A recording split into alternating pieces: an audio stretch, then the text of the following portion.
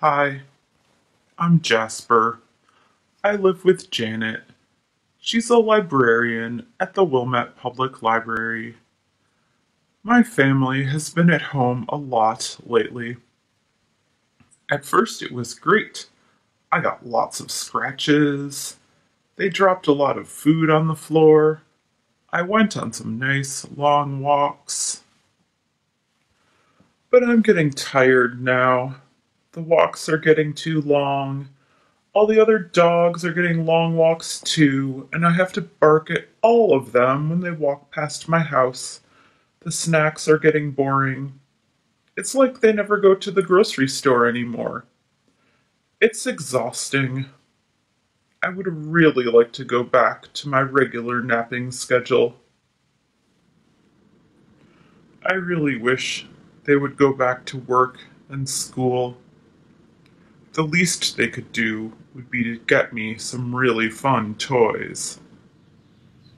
Hi, it's Janet from the Wilmette Public Library, and I'm going to show you how to make your dog happy by making toys from common household items. The first thing I like to do is one of Jasper's favorite tricks. It's also the simplest. We happen to have a lot of grocery bags on hand right now because we aren't allowed to use our own bags. So I just pop a treat in a grocery bag, and Jasper goes wild. He loves that. If he wants some more, just make sure that you recycle the bags when you're done. Sit.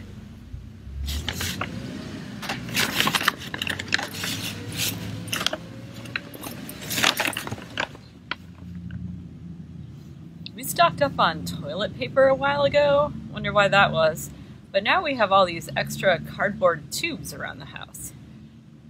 Cardboard tubes are one of Jasper's favorite things to steal. So we turn them into a treat. Here's what we do. You take a cardboard tube, you put one paper towel in there, drop the treat in,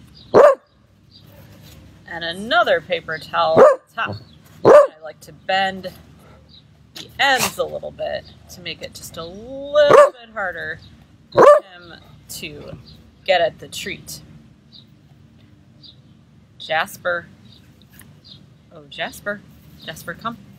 Jasper, sit. And he loves that. It keeps him busy for quite a while.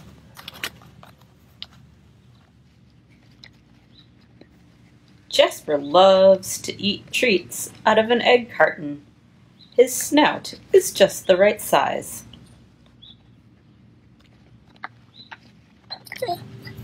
If you'd really like to give your dog a challenge, make your dog a puzzle. You could use things like an egg carton or a cardboard tube. It's also helpful to have some masking tape on hand, scissors, or a box cutter. If you're a kid, you might need to ask an adult for help with the giant knives. Well, don't use giant knives, just medium-sized, helpful knives. Anyway, a word about materials.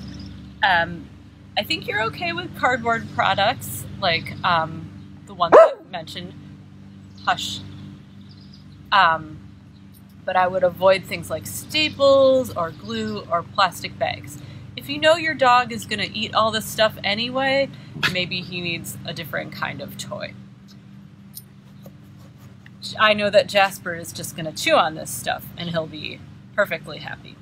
So here's something I did. I traced a cardboard tube on top of an eggshell, then I cut it out with a box cutter. I'm going to stick them together, and now I will put a treat in there and see how long it takes Jasper to get the treat. Okay, buddy, do your stuff.